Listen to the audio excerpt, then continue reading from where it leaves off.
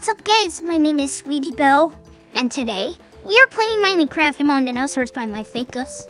And yeah, this is a free map, so make sure you get it while you still can. But anyways, let's press the button to start. Good morning, students. My name is Professor Echo, and welcome to our wonderful school. Hello, Professor I'm so glad Cho. you can join me here, because this is a very special place that I'm excited to share with you.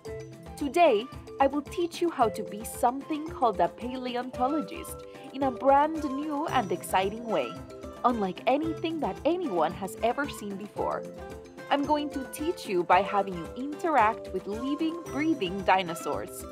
As you might have guessed already, a paleontologist is someone who studies dinosaurs. To do this, they use special tools such as picks, shovels, and brushes that let them dig up incredibly old dinosaur bones called fossils.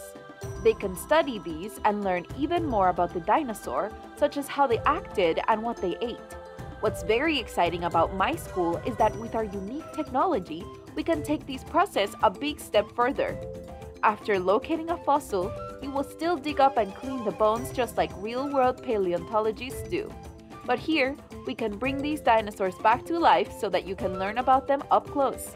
You will get to see how they lived individually and even how they interacted with each other. Be sure to revive all the dinosaurs you can find. Just in case you need help or have any questions, there are a bunch of helpful people spread all across the map. Each one of them has special knowledge about the dinosaurs that you will revive, and some might even give you a reward. Never feel afraid to ask for help, because we're all happily here to make sure you learn as much as possible. That's it from me. Prepare to enter the world. Whoa, what's happening? Huh? We are in the world. Cool. But anyways, let's talk to this person over here. Professor Echo is giving you a brush to bring dinosaurs back to life. You have also been given scissors to collect rare plant clippings. These can be used to buy dino token. What is this over here? It looks like it's some fossils from the dinosaur. Let's collect it. The Dimorphodon from the Jurassic period That's a was big dinosaur. actually neither a meat eater or a plant eater. Since it ate bugs, it was technically an insectivore.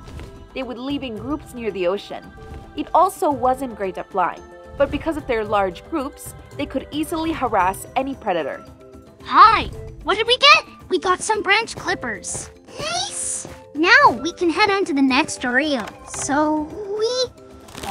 Let's do this. And Professor Cho says, oh no, your clippers broke. And also, we are on the next area. Let's go! But anyways, guys, I am going to end the video here. So see you guys in the next video. Goodbye.